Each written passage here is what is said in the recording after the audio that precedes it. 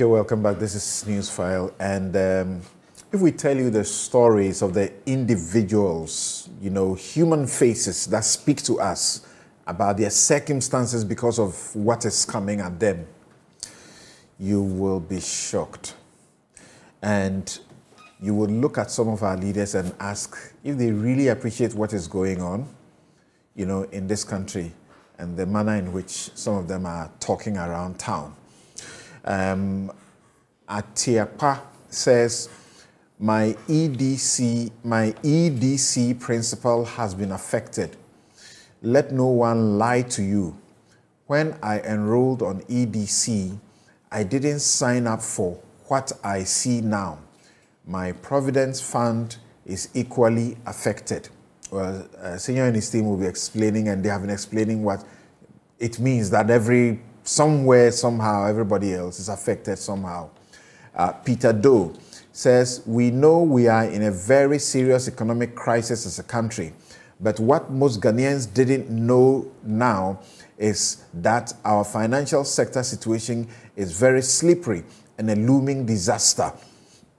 All deposits, people's investments, including individual bondholders, and the finance minister tells us that if we don't cooperate in this process, the country is heading into jeopardy. These are his own words in his exclusive interview with George Wiafe. K. Amofa says, the more I understand Ghana's domestic debt exchange, the more I think we need to have a new manager at the Ministry of Finance, Ghana. Manfrey says, my wife has been looking for a job since 2016 without success. She goes to Data Bank to withdraw her investment and is told all the interest is gone and her principal has also been reduced. This domestic bond exchange is wicked. Vel Cannon says, commending Ghana's finance minister is like praising a bus driver for telling you to get out and push the bus out of a gutter that he rode into whilst he remains in the driver's seat with the air conditioner still running. That's for you, Senyo Hosi. Aaron Coban, he didn't finish what he was saying, so let's hear him in full before we can criticize him that he's unduly and unnecessarily praising the finance minister. Aaron Coban says, we have a leadership crisis. If the people don't call for stringent laws to protect our purse, we will have some people lead us into an abyss. Saidu Muhammad says, my fear is that people will start to withdraw their monies. That's if you get it. And I'm part of them because I don't trust the financial sector. Suta Davis says, which expenditure cut was the finance minister talking about? Has government reduced the number of ministers, number of CEOs, the useless staffers wasting our money in Jubilee House? This man is just as wicked as the word. It's difficult when people get into politics and they face certain difficulties. My encounter with Ken Ofori-Atta in a different situation. He's not the devil that many see him to be today, but what can you do? If you have him making promises that he's reneging on, he's breaking them left, right, center, how can you fault people when they say that? So now let's get back to, I've got a few more messages, but I'll share them shortly. When I go to Prof, I'll be asking about alternative, because the finance minister suggests that there's no alternative. This is the way to go. But my question to you was that you were saying that the individual bondholders, you don't need their money to prop up the economy. It's not that we don't need their money to prop up the economy. Individual bondholders, and let me define our constituency well. We're looking at people who have holdings directly on the CSD, and also those who have invested. What's CSD? The Central Securities Depository. So when you buy a treasury bill yourself, you have a CSD. If you buy a bond yourself through your bank, you have one. So the account doesn't sit with the bank, it sits with the Central Securities Depository. And that's run by the Bank of Ghana. It's a subsidiary sort of it. Then you have collective investment schemes. So you have individuals who invest in collective investment schemes that also uninvest on our bond market. So you go to a fund manager like Tessa Capital, the Triple T is supposed to be a risk-free fund, for example. Then you have the fixed income from Stanlib, you have EDC, Data Bank M Fund, EPAC. All those are collective investment schemes. But you have individuals who invest in it. Then these fund managers take it and invest on the bond market. The money doesn't belong to the fund managers. So if you negotiate with them and something happens, they don't lose. The only person really losing are the individuals who put their money there. So these are the people we talk about when we talk about individuals. Samson, this is not that we don't want to give. Who is paying the taxes? Are they not the same individuals? We've increased taxes. We are paying for it. We have not refused to. We are providing loanable funds to the economy so that the economy's wheels can run. Are they not the individuals? The treasury bills that is giving government lifeline today, same individuals.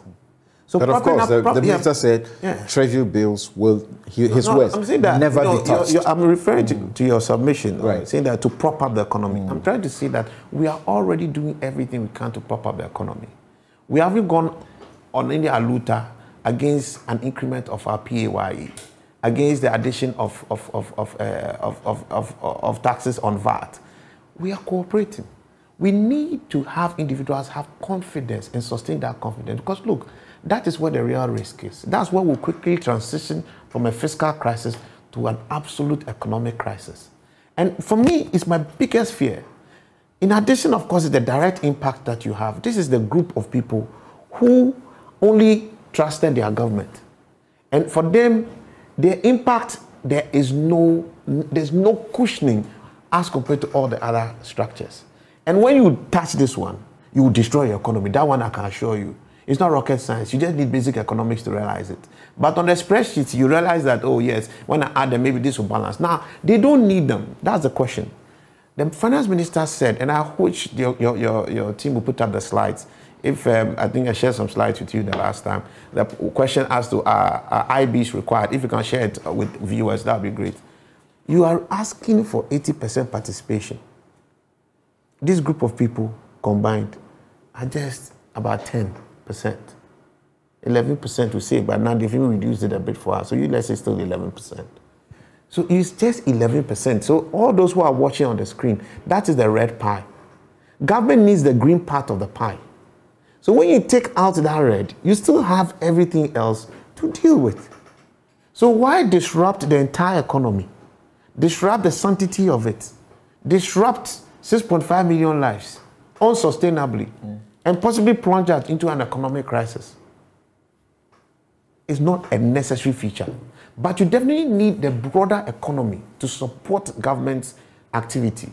Maybe not this kind of DDE. We may have to negotiate it. There's a need for a reset in our entire paradigm, how we do things. Our tax compliance must go up. We must all start filing our taxes. We must all be willing to pay, because we can't just claim it is an MPP government today. The Ghana is one. Whether it's NDC or MPP, nobody wants to be hungry. So we have to fix it, because whatever it is, whoever caused it, we are where we are now, so we have a crisis. Government that leads must show their way. You don't show the way by increasing your expenditure by 40%. That's why I was saying I commend the finance minister for opening up for us to really have a conversation, for us to honestly look at how we fix the problem. Because from where we sit, what government was doing was trying to take the easy way out. Because it didn't want to take the hard decisions for itself. It rather wanted us to take the painful pill. And that painful pill can be counterproductive and very disruptive of the economy. You take your capital expenditure. I think that will be the next slide. You take your capital expenditure. You've increased capital expenditure to 27 billion from 15.7 billion the previous year. I mean, that will be the previous slide. You see, it's another pie chart with a piece of, or the next slide. You've moved it by that. If you actually take out look at it. This is what you have on the screen right now. Is the budget increment, the total increment in the budget right now, which is about 54 billion. That 54 billion, if you reduce your expenditure by 6.6 billion, you still have an expansionary budget, but still you wouldn't have touched individuals.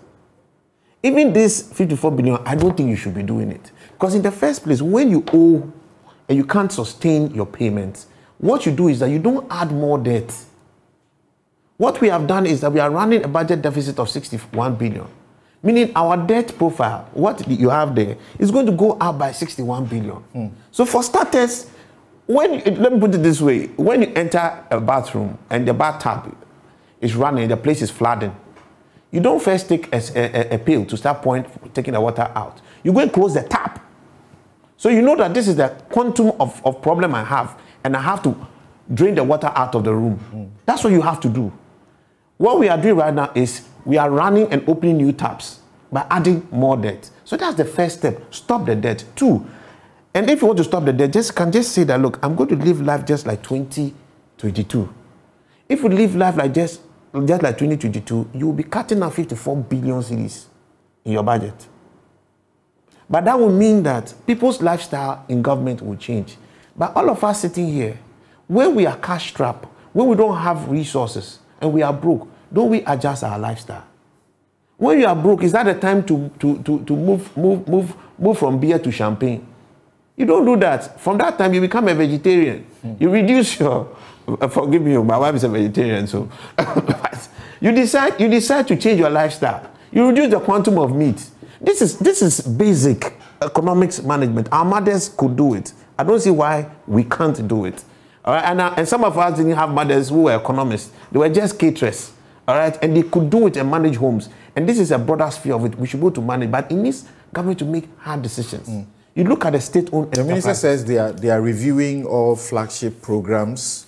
You know, they are all under review. He's all of them, except that he doesn't. He avoids the word review. You know, they don't like it. So he says they are being evaluated. That is a review. Evaluation is a review. So I mean, just semantics here, which is very necessary. We're talking about SOEs. SOEs are the problem. Government's debt, central government's debt itself, is 80% of GDP. 79%. If you look at the MPC report of 2020 for November 2022, so let's round it up at 80. Now there are 10 years old. We have gone past 100, and that's where the danger is. Who brought the 100? The 100 is actually coming from the SOEs and some of government areas. Yes, and now people now get confused. Why was government saying 70 and now government is saying 100? Let's get this understanding. There's a central government public debt, and then there's the general government public debt. The central government public debt are the loans that central government itself, through the Ministry of Finance, is signing, or through the ministry signing with any counterparty or any lender. It doesn't even include the debt it owes, say, contractors. Those ones, we call them arrears, or any vendor. Then there's the general government debt. Now, the general government debt has to do with all debts, which includes the arrears, and any state-owned enterprise debt that government has contingent liability for. And that's where the cocoa bill problem will come. That's where the bust debt will come. The ECG debt will come. The Gov't fund debts will come. Now, when you put a lot of these state-owned enterprises, they are not self-sustaining. So when it's not self-sustaining, that's when you add it to the general government debt, and that's why we have gone up here. So if we are looking at fixing the problem, you don't look at only government, central government cutting its expenditure. Let's go and look at what is happening at the state-owned enterprises. Every one of them is bloated. Every politician wants to dump somebody there. When MPP goes, NDC comes, they want to put somebody there. We've increased our institutions from 86 to 177. Why? You won't believe that when one of their own, Dr. Stephen Amwa, was on this show once and said that they needed to do what he called delayer the institutions, because there are some of them, there are 3 deputies unnecessary. Absolutely. You know, this government started with its historical bolo over 100 and over a dozen ministers, and were justifying it. My friends at City decided to just look at the communications outfit of the Jubilee House alone, and 22 individuals doing communication work. Samuel Okudzeto Ablakwa has, from the start of this government, been talking about that place and the numbers of people that they put the hangers on, some of whom they don't have any work, just have to come and sit there. The culture of politicians is that Ghana is a cake. Everybody's coming for a share and go. That thing must stop. Ghana is not a cake. It is a group of lives that you come, you administer, and you leave. So how you manage it, you always leave legacy that's sustainable for our own well-being. When Ghana is good, it's good for all of us. Nobody wants Ghana to go down. But when people start talking, then everything becomes politics. This country is sick. Even common sense is even now become a matter of whether it is green or it is blue. My brother, what you have in government, the size of government today doesn't make sense. Central government itself has moved what? 300,000 people in addition since 2017. What for?